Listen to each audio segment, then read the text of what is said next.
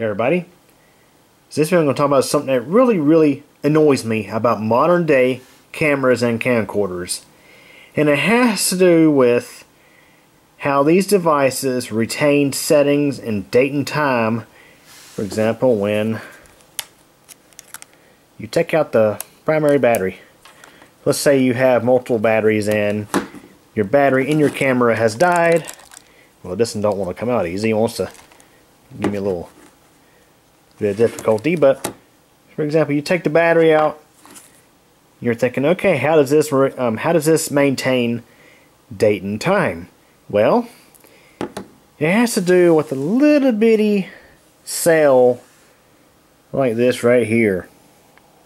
For example, this is an ML621. It's hard to see. There we are. ML621, I think. Anyway, it's a tiny little thing. And the thing is, these little batteries, it's a rechargeable lithium-ion cell, 3-volt lithium-ion cell actually, that's typically buried deep within inside the camera, so that when it dies and doesn't take a charge anymore, it's very difficult to replace. Most of the time, it's nearly impossible to replace because, well, most cameras, they have them soldered to the motherboard or to the main board. See, it used to be cameras, whether it's a picture-taking camera like this Canon here or a camcorder like this Sony over here, older cameras from way back, like mid-2000s or older than that, it was more common to have replaceable primary time retention batteries. It's a little bitty lithium primary cell that could be replaced pretty easily from the camera exterior, not requiring you to tear into the camera. Now, I don't really have any examples here at the moment to show you, but I used to have a Canon camera, or actually it was two different Canon cameras way back in the day that took AA batteries. Just to put it in perspective how old they were. You would open this up here, and you would actually have the SD card slot. You would have the slots for your two AA batteries, and there's an extra slot in there that housed the primary lithium cell for keeping date and time, so that when it failed or when it died, you could replace it. And I have replaced one before in one of these old cameras, and it was so easy to do. So the thing is that really irritates me is how newer cameras, like all of these three here, they have this little guy or something similar to it buried deep within inside the camera. It's so ridiculous. I mean, seriously, come on. Because what happens is when the little battery goes dead, anytime you have to change your battery out in your camera or the battery goes completely dead, your camera will lose date and time.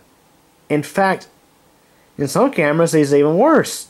For example, the camera I'm filming with right now, the Sony Handycam CX220, which you'll get to see in a moment, and also this Sanyo Zacti CG20.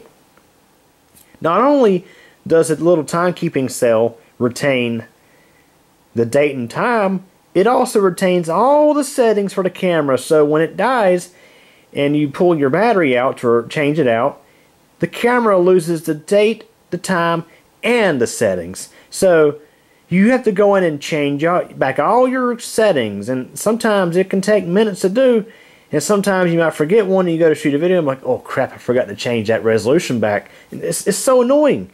Now, it is technically possible to change these little cells. Matter of fact, I've done it in this Zacti camera once already, and guess what? Well, the replacement is already starting to go bad. Because if I take the batteries out of this camera for more than a few seconds, it will lose track of everything. And I have to go in and reconfigure the date, reconfigure the time, reconfigure the settings, like the shortcuts for this little button here, reconfigure my my resolutions, all that stuff. It's so aggravating. Now, this example here, of course, has been 18650 modded. More or less, I've replaced the stock battery with 18650s. Now, this one was a pretty easy one to do because it's just a 3.7 volt camera. Now the camera I'm getting ready to show you was a bit more complicated because it's a 7.4 volt camera. But anyways, I'm going to show you an example of how I fixed, well, this one first. I should note that the timekeeping cell is, of all places, inside the viewfinder, or the compartment where the LCD screen is. So changing the timekeeping cell in this camera, you can get to it easy, but it is actually soldered onto the main board, or the little accessory board in there, by two surface mount tabs that you have to be careful to remove and careful not to damage when you're or careful not to damage the pads on the board. So it's still pretty difficult to do, not something that is easily changeable, for example, or replaceable like old-fashioned cameras where you could simply swap out the lithium primary battery. Okay, so now I'm filming with the Sony camera, and y'all can probably see why I don't use this camera much anymore, and why since I retired it and switched over to using this Sony Handycam. Much better video quality. But I want to show y'all something I did to the Sony Handycam here. So of course, as I mentioned, it's 18650 modded, and the 18650 mod was a bit more complex. I had to retain the original battery pack. The actual cells are no longer in there. I 3D printed little cylinders to replace them. I'm just retaining use of the stock BMS board. That way it monitors both of these cells as they're in series and make sure they're balanced, all that good stuff. Not something I recommend doing if you are not knowledgeable of lithium-ion chemistry. It's a bit more advanced of a modification, but there's a second modification I've done to this camera, and you can see it right there. This right here is the replacement timekeeping cell. So the wonderful engineers over at Sony, I mean, you gotta love them for pulling these stunts.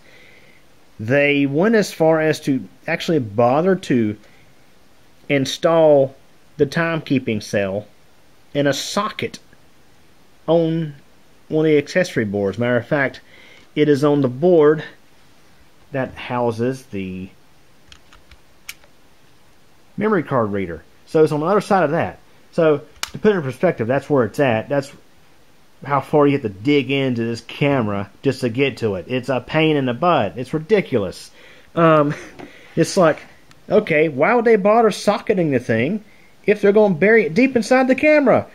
Again, it's something I would totally expect from Sony. Nothing less. So this right here is the original timekeeping cell from this camera. It died. It actually does not work at all. So if this camera saw interruption, for example, all I had to do is bump these cells hard enough and it would shut this camera off, because the protection in this would activate and shut off power to the camera. Again, gotta have that protection there because I'm running the two cells in series. But anytime the power was interrupted to this camera from something like that, also when I am changing out batteries, if I didn't plug in this USB cable into a power source like a computer, this thing would totally lose track of everything, and it was so annoying. Now, the crazy thing about this camera is because since it is 18650 modded, the way you change batteries in this thing is kind of funny. When you change batteries, you swap out the two cells with fresh ones, and then you have to briefly plug in this to a USB port till this light comes on, which indicates that the protection circuit has awakened from sleep, and then you can disconnect it and use the camera as normal. But yeah, in the case of it being a stock Handycam, you'd have just a battery pack, and anytime you would take the battery pack out, it would lose track of everything. So what I did is I desoldered a socket from the board, and I put in place a couple of wires, and I fed them outside the camera, outside the camera where it might be more appropriate to have a socket for a little battery, or, they could have put it somewhere in the bottom here, like a little compartment. No. They had to put it deep inside this thing, so we had to tear it all apart to get to it. It's just like, it's a slap in the face. It's like, why would they bother putting it on a socket if you had to tear the camera apart just to get to it anyway? But anyways, I replaced the stock timekeeping cell with a fresh one. It was like $8 on eBay for one of these little things. And this thing now, when you change out batteries, or if it gets interrupted, power gets interrupted, it does not lose track of date and time, and it does not lose track of all its little settings. This is another camera that would lose track of everything if the power was interrupted to the camera, because the timekeeping cell was shot. So it's like, why don't camera manufacturers just bother to make these things a little more serviceable? You know, the right to repair, that's a huge topic these days. The right to repair stuff. It would make sense if the camera manufacturer would put a little compartment somewhere on this thing, like maybe inside here, or maybe inside here somewhere, or maybe inside here. Anywhere where you could just replace the timekeeping cell with a new one. How difficult does that have to be? Sony, Sanyo, Kodak, or whoever is making these cameras. Why has that got to be so difficult? Seriously. But yeah, that's a little something I want to get off my head. And I want to show y'all this little mod I did to this camera. Now I think I do have a video up on the channel of doing the 18650 mod. I did not get on video doing this mod. Now the reason why I got this all wrapped up like that is, well, one, to protect this little cell from the elements, but number two, the socket was a little damaged. It would not keep the battery secured in place on its own, so I will put a little piece of heat shrink over it and zip tied it to make sure it remains, the battery remains down in the socket. So far it's worked just fine. But yeah, how ridiculous is that? So anyways, that wraps it up for this video. Hope you enjoyed it. Thanks for watching. Hey everybody, thanks for watching this video from Q channel. If this is your first time, please subscribe to the channel and tick the bell so you get notified of a new video I post. Please like this video if you enjoyed it, leave a comment, and share this video as well as the channel with your friends to get the word out. In addition, I have a second YouTube channel, that's QCompMTDX. Again, I hope you enjoyed this video, and thank you so much for your support.